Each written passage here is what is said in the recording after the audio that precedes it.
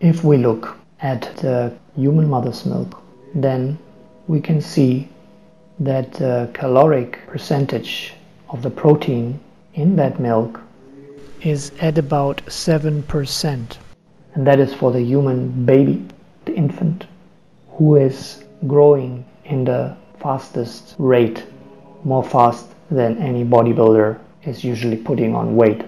So, who came up with this absurd idea that we would need huge amounts of protein percentage from our daily food to build muscle, to thrive, to be fit in sports, etc.? Furthermore, these proteins that usually come from meat, dairy or legumes have many side effects. One of them being the acid residue, which the body has to deal. So it's a huge burden for the kidneys and the whole lymphatic system, which has to deal with the side products, the toxins, etc. that these contain. But I also don't want to go too far into that.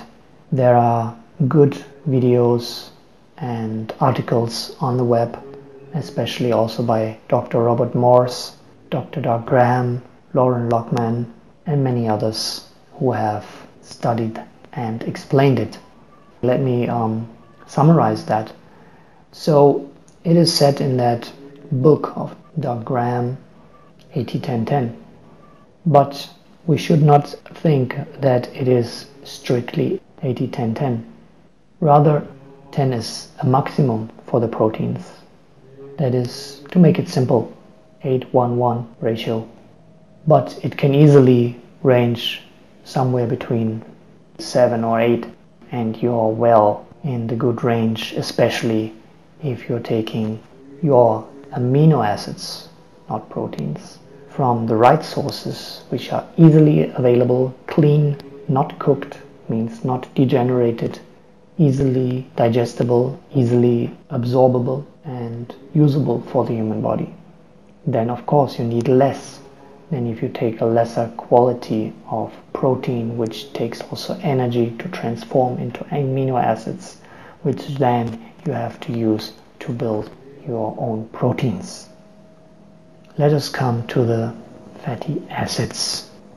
Fatty acids are also not a source mainly for calories, but mainly they are a working substance for the smoothness of the functioning of the human body machine. They are important for building hormones, for example, for protecting the nerves, etc. Here again we have to be very careful where we take our fatty acids from and which are the ratios of the saturated fatty acids, monounsaturated fatty acids, polyunsaturated fatty acids, especially the omega-6 and the omega-3. If we look again at the human milk, there is a certain ratio, and we can see that we can get a similar ratio as in the human milk, human body fat, if we combine olive oil and coconut oil. Then of course omega-3. We don't require a lot of omega-3, that's another misunderstanding. The problem is just to keep the omega-6 intake low enough so that we don't come into an imbalance with the omega-3.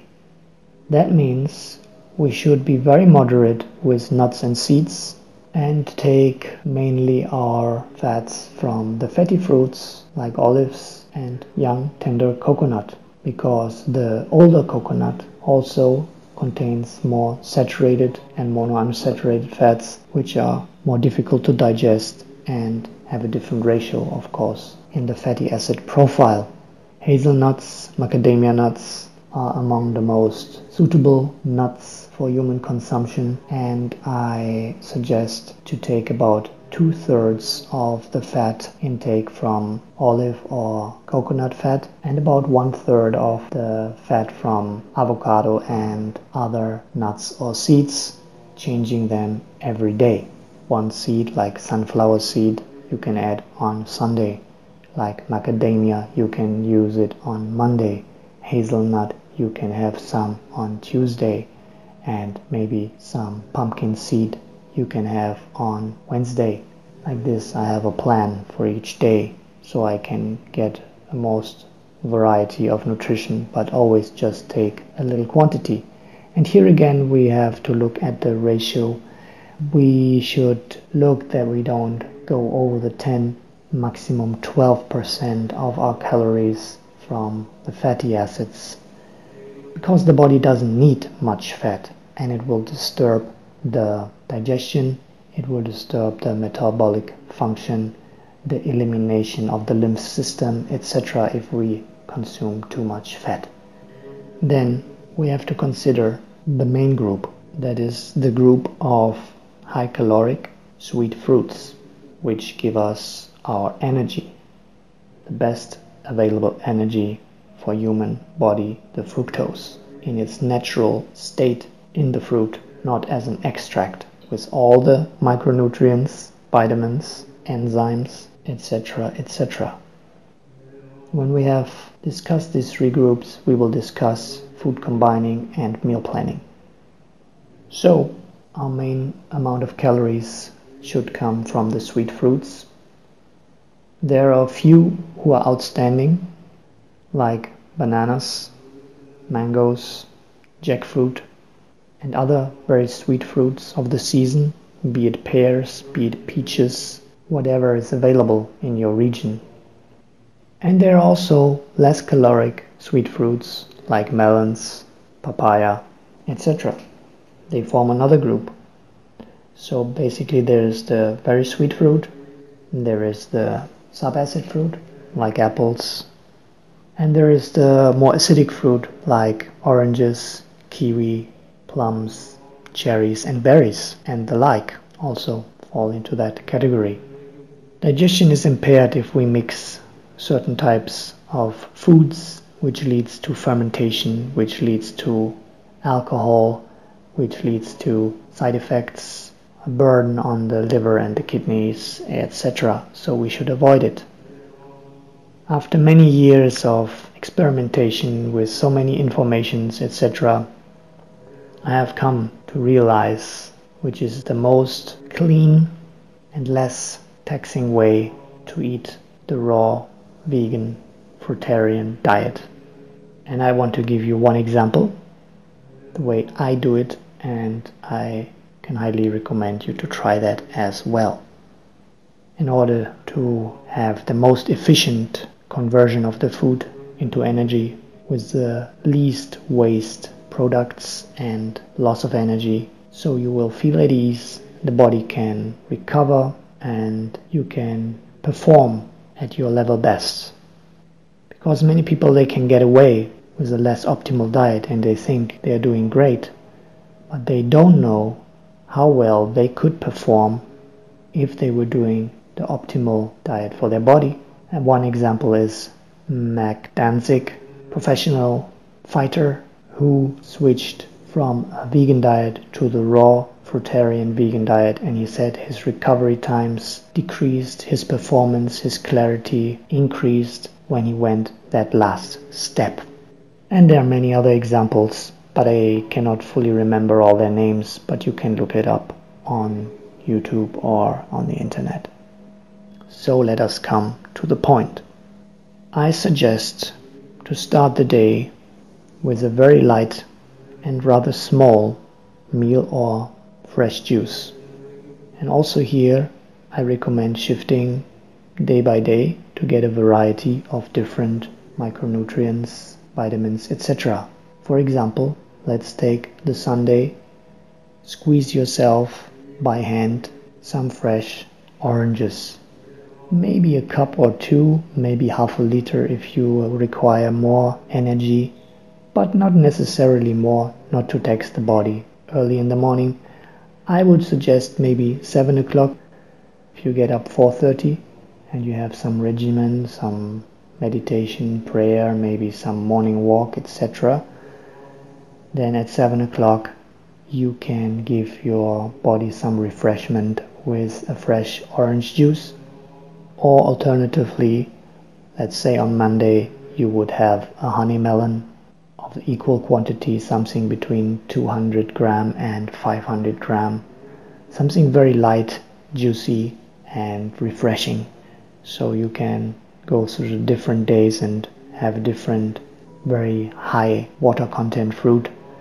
For example, also plums I would count into that category, other types of melons or grapefruit, etc.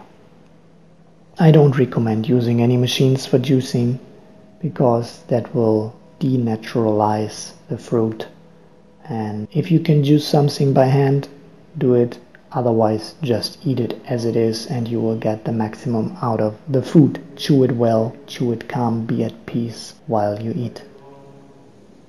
Then when you have digested that fully, about 2 hours later, I recommend around 9 o'clock to have another light meal which contains your overt fat.